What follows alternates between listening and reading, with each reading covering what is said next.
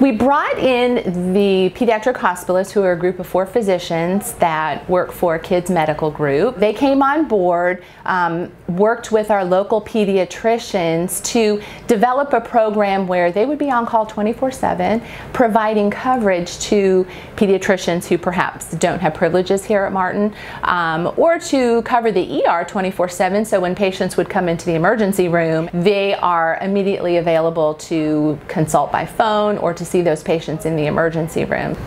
We know how difficult it is for families to be so far away when a child gets sick. So what I would like for people in the community to know is we are here now. So some of the patients, some of their children who have medical needs which are not needing subspecialty care, we should be able to keep them in county and treat them and send them home from here, which is closer to home.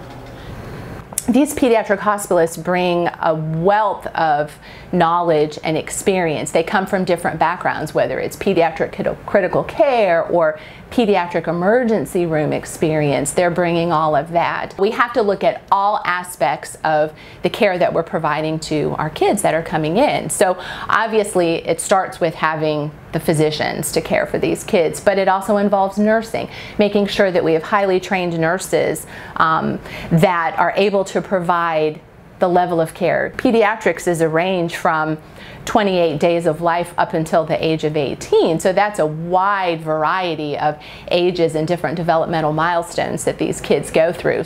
I just love children, and I think that if we can make a difference in children's lives, then that, goes even into their adulthood.